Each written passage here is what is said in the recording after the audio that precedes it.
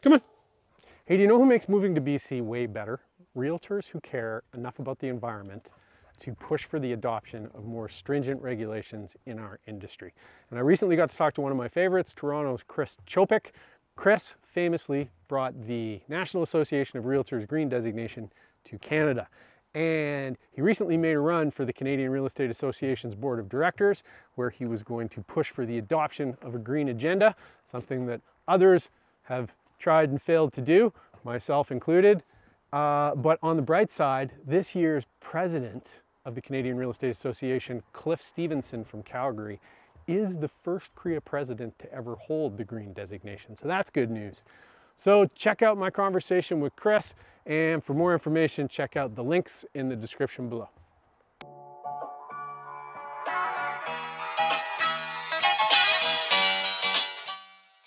Chris Chopik, you are easily one of the most interesting people I know in the real estate industry. In addition to being a noted speaker, author, and academic, primarily around climate change and sustainability, you are also famously responsible for translating the National Association of Realtors Green designation into Canadian and bringing it up here. You've worked with the provincial government in Ontario in crafting environmental legislation. And in addition to all that, you are a very busy and sought after realtor in downtown Toronto. So now you're running for director at large at CREA. Being a former director myself, I'm always fascinated to hear why people choose to volunteer with organized real estate. So I was wondering, could you talk a little bit about why CREA and why now? Yeah, happy to. And thanks, Paul. Thanks for taking the time to have this conversation today and for your encouragement to run also. So for me, it's all about timing. I mean, this moment is the time.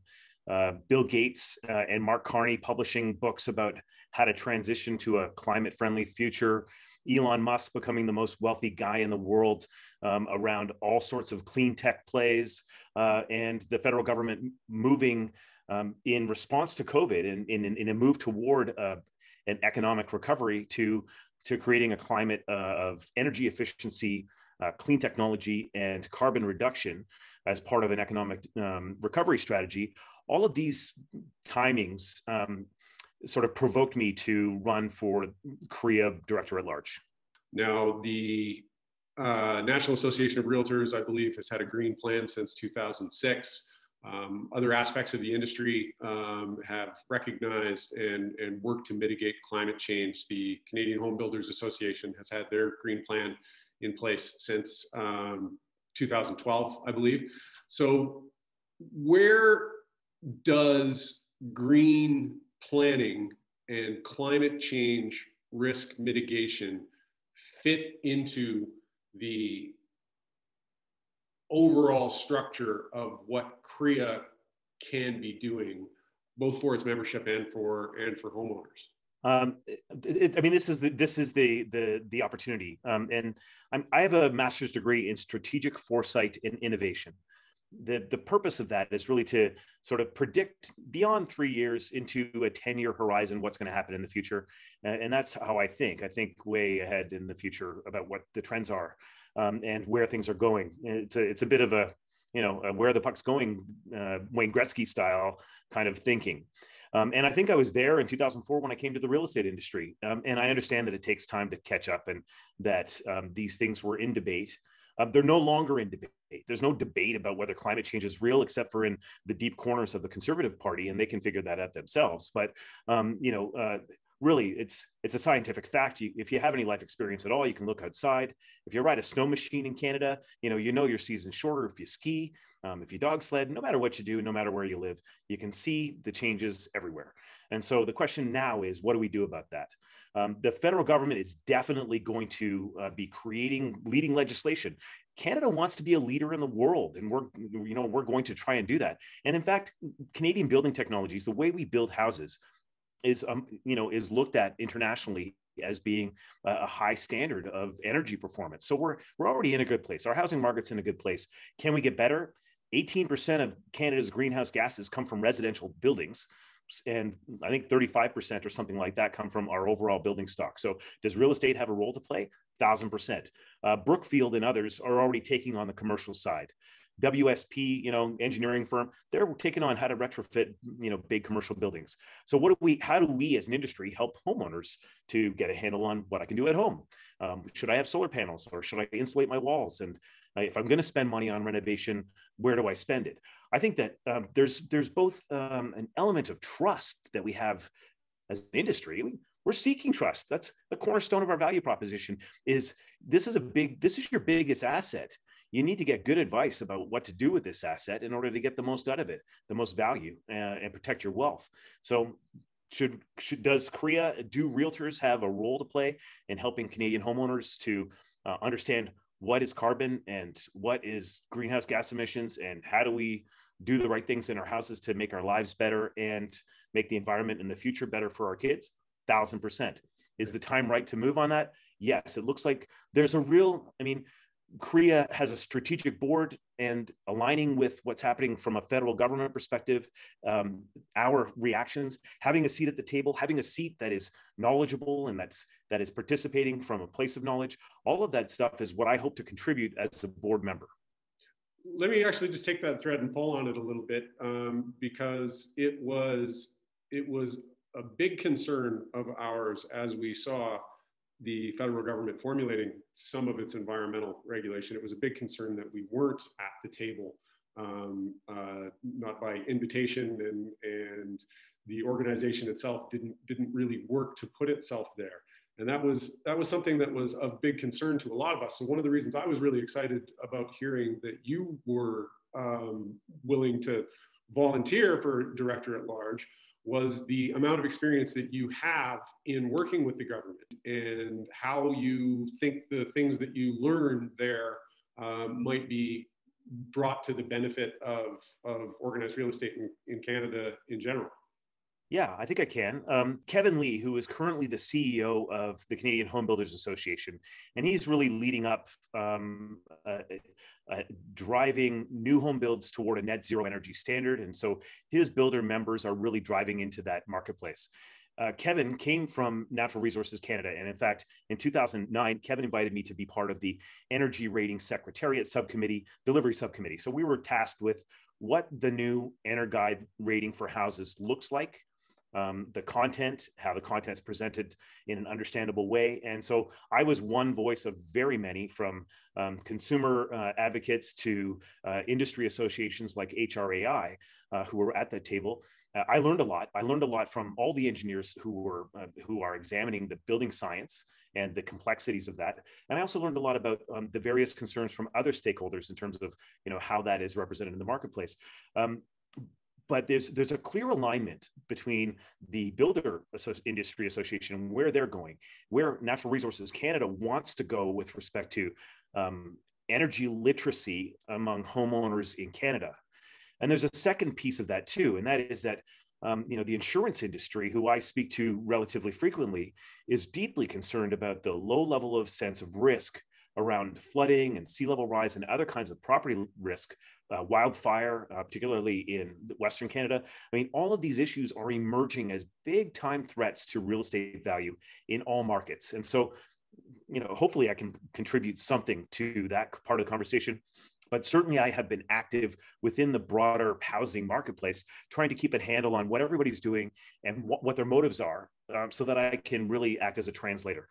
Now, I hope to bring that into consideration at the board table so that CREA can bring as much value to realtors and homeowners through getting on board. It's okay to be the first follower. You don't always need to be the leader in order to win, but it's clear that we have trust to lose by not being there and not doing a good job of that. It's a strange time to be conducting a campaign for director at large, because obviously you don't have the luxury of being able to meet a lot of the people that will be making that decision face to face.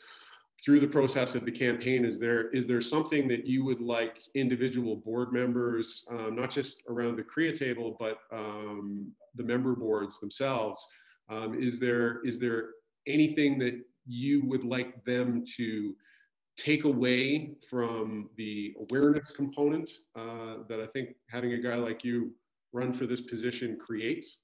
Yeah. Okay. So let's say I'm at the table. I have lots of knowledge to contribute and connections too. And I can help CREA take shortcuts to the right spot and contribute that to the conversation. And I'm delighted to have that opportunity. If, however, I don't get selected, I mean, it's a wonderful field of incredible professionals to be chosen from. So I'm not going to be offended by that. But CREA does need to move actively into this space. In the marketplace of Biden's campaign in the U.S. right now, they're driving hard for maximum disclosure of climate risk at a portfolio level. That includes every single REIT in Canada. So if REITs are going to have to disclose climate risk, does anybody at the CREA table understand what that means? I do. And I'll be publishing a book on that, hopefully on April 22nd. But listen, people in Fredericton understand flood as well as people in Gatineau. People in Grand Forks understand flood. People in Fort McMurray understand wildfire. I don't think there's a practitioner in any of those marketplaces that would say this is an irrelevant conversation. It doesn't matter to us. The energy piece is an important piece. It's less acute because the risks are smaller and less hundreds of thousands of dollars for individuals at a time. But they are still very important conversations. We cannot miss this opportunity in time to get on board because we have public trust. Public trust. Look at your own portfolio in your own RSP investments and how they've performed. I mean, if you had a clean tech stock, if you had an ethical fund, it outperformed everything that was not ethical and that wasn't related to something that had disclosure of ESGs. And ESGs are going to be part of how we think of investment in the future.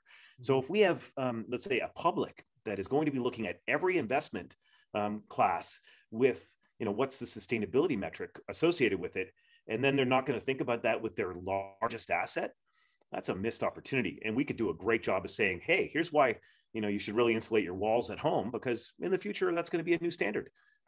So the contest for director at large seats can be a real battle royale, and who knows what's going to happen.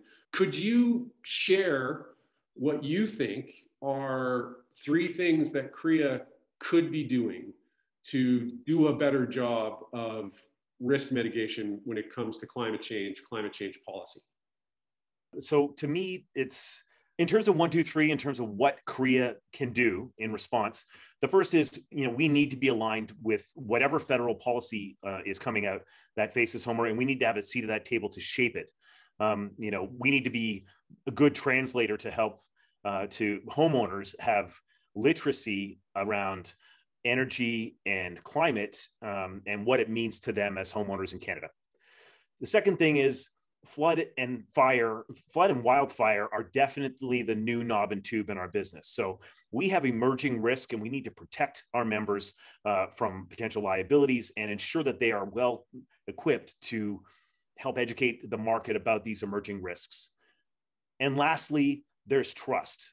I think that CREA needs to declare that we are part of this conversation and that we're doing something to make the world a better place for our kids through actions. And those actions can be member education or reaching out to help homeowners. They can be a myriad of things, but they do need to be declared. We do need to say to the marketplace, we are part of the solution. And I think that's a really important piece. Well, I think that's an excellent answer. I don't have a vote. I wish that I had one. One of the things that former directors will tell you about getting to the CREA table is it's often difficult to get up to speed with what's happening at the national level. And one of the things that I think is really exciting about your candidacy is I believe that you're up to that speed and really past where the organization is right now.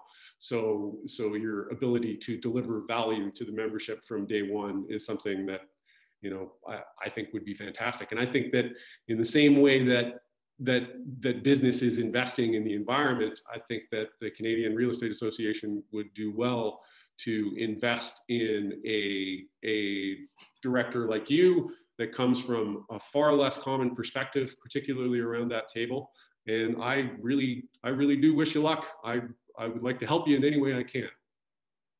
Thanks, Paul. I mean, this is a great help. And, even unraveling the narrative in a conversation with a like-minded pro like you really makes a difference. And so thanks for taking the time to have this conversation. I really appreciate that. It was my pleasure, and good luck. If you dig the channel, please like and subscribe. And if you really want to support us, come to me for a realtor referral when you're actually ready to move to BC.